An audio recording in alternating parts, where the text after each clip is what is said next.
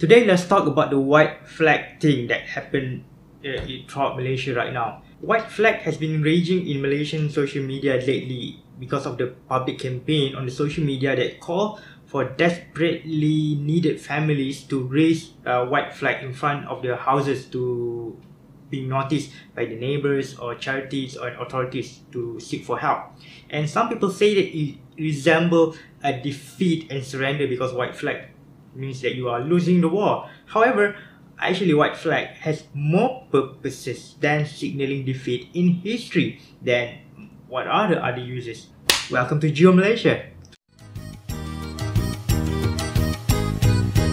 White flag as the symbol of surrender is universally mean the same, but the tradition is developed independently in the Western world and also in the eastern part of the world. In the eastern part of the world, it is believed that the tradition of waving the white flag started during the Eastern Han Dynasty between 25 and 220 AD, even though the tradition might start earlier than the mentioned date.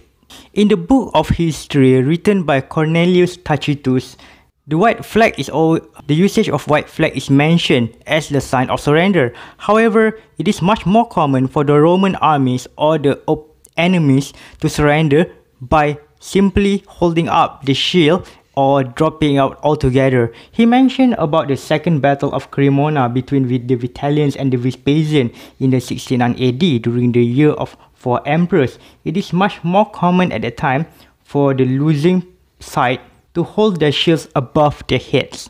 During the Middle Ages and also during the Renaissance, it is much more acceptable to simply wave the white flag as the sign of surrender. Actually, white flag means more than surrender. In fact, it means neutrality for the villagers who are really not participated in the war.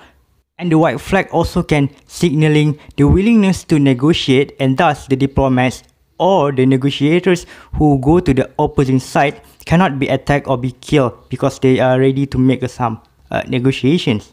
What is traditionally adapted as just a tradition in Europe has been codified into the Hague Convention of 1899 in the Article 32. An individual is considered a parliamentarian who is authorized by one of the belligerents to enter into communication with each other who carries a white flag.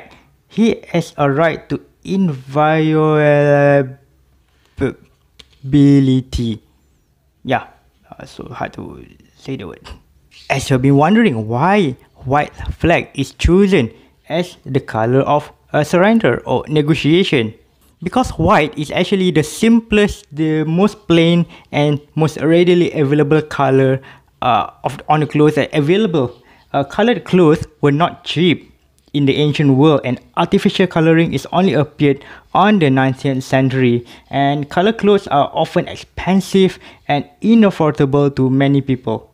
The usage of white clothes also include the civilians who are often not related to the war happen to the nearby houses, and simply because the villagers are really poor and living in the poverty stricken, it much more sense to wave the white flag because they don't have a color clothes instead.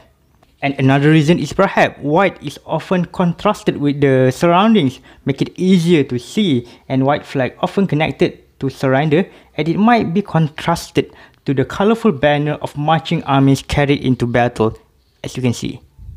There are usage of white flag more than the sign of surrender or neutrality or to negotiate. Other than that, the white flag has been used as a tribute to the medical workers in Belgium in year 2020. In the capital city, Brussels, the white flag has been flown throughout the country. And was Belgium with white flag because they simply gave up and surrendered to the pandemic? Of course they are not, because it is simply to show the tribute to doctors and nurses that work tirelessly. And just to be clear, that the medical coat that the doctors always wear in the hospital is also colored white. The white flag is also being used as a base to make the national flag in some countries, for example, the flag of Cyprus, and also for the international organization, for example, International Red Crescent Society, and also in the magical world of Lord of the Rings in Middle Earth is the flag of Gondor. Oh, what's it mean? The usage of white flag is also being recorded in the history of the Islamic empires. White flag is actually the official flag of the Umayyad Caliphate, ruled from Damascus. On the early 20th century, when the flag of Arab revolt was introduced to signaling the supremacy of Arab rules over the Ottoman Empire, white has been incorporated into the Arabian flag, which represented the Umayyad Caliphate. And even today, almost all Arab flags has white in their flags, except two. Find for yourself. White flag has been used long before in this country, not to detonate surrender, but to symbolize a group or a faction of people. In 19th century Penang, red and white faction existed in Georgetown, which is more of economic and social divide than the ethnic. Each red and white flag groups, they have a Malay groups in there, Chinese, they have Indian Muslim and Indian Hindus within the group, and always are fighting against each other. Sometimes again fighting, but often in the Boria contest. Malina Musa from University of Science Malaysia wrote a book specifically about history of these factions that unite and divide Penang regardless of ethnics and religions up until their existence on the 1940s.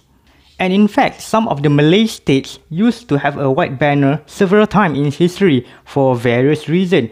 Obviously, this uses not for surrender.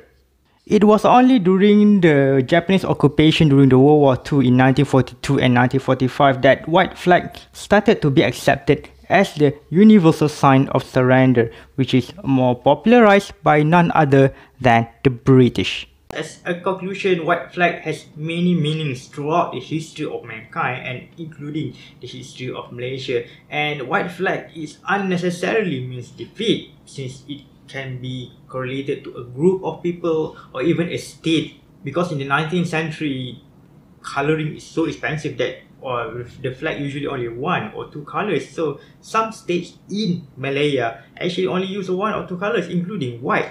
White flag equals surrender is much more common because of the Japanese occupation in the World War II between 1942 and 1945, when the British forces flew the white flag, detonating surrender, and 3 years later the Japanese did the same. Afterwards, white flag equal to surrender because the color is much more accessible. Then the color of the states in Malaya also start to be much more colorful. So the logical reason why white flag is being chosen to call for help, because it's the simplest, cheapest and most accessible color. Almost all houses in Malaysia, no matter how poor you are or how far you live from the city, should have at least one school uniform, which is white, and also one working shirt, which is often have even a white t-shirt, by the way. So white is the most accessible color after all to make a flag itself for help. Or you want a green one.